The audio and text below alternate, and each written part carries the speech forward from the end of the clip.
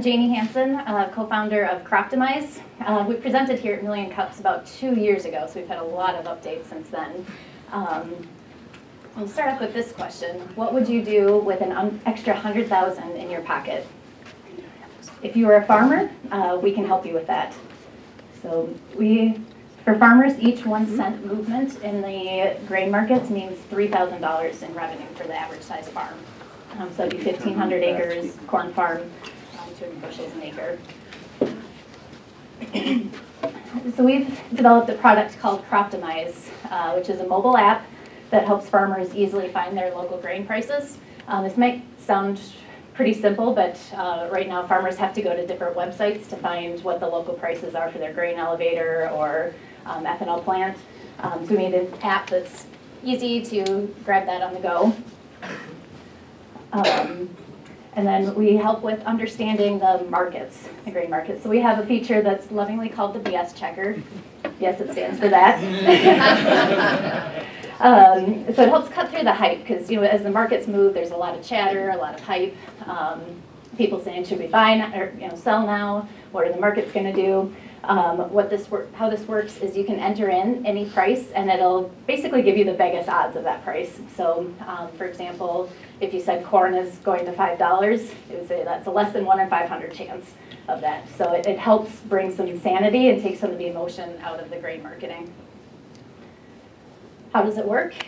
It's backed by Croptomize Intelligence, which is our dynamic hedging model. So it's taking decades of data and trading expertise. So my co-founder is a retired floor trader, Chicago Board of Trade. So it's taking her trader brain and putting that into a mini AI that's used. So basically what we're doing is taking the same tools that the big players are using in agriculture, the Cargills and ADMs and those, and making it accessible and affordable for farms of any size. So how it works is before each crop year, it generates what's called the Croptomize frame. So back to your stats class, sorry, it's early. But it gives a frame for the market. So this would be the mean. So that's where it's most likely for prices to be in that range. So each year it'll give you what the numbers are for this. So it basically gives you a planning tool that you can use for managing your cash flow, working with your ag lender to know what sort of profits you might be able to expect for this year, and to be able to run some scenarios to say if the prices are up here, how does that look? If they're down here, how does that look? That you can really take that financial lens. So the importance of timing your sales.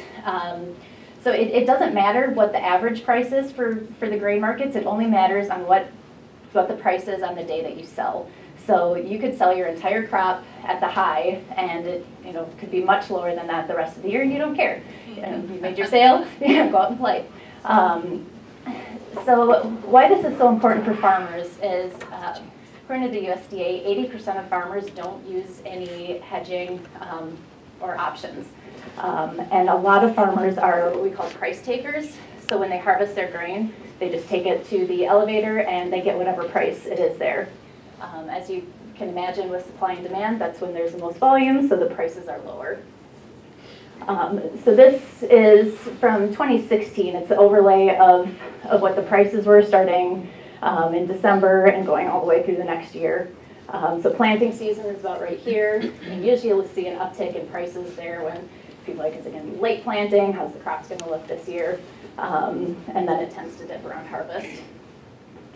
So how Croptomize works is you get the frame ahead of time, and then it will, based on the movements in the market and other timing considerations, make recommendations, or the model will say you should be this percentage sold. So this would be the result of that batch of sales. So the Croptomize price would have been up here versus the harvest price there. So how many people noticed what was going on in the grain market last year in 2019? A few of you.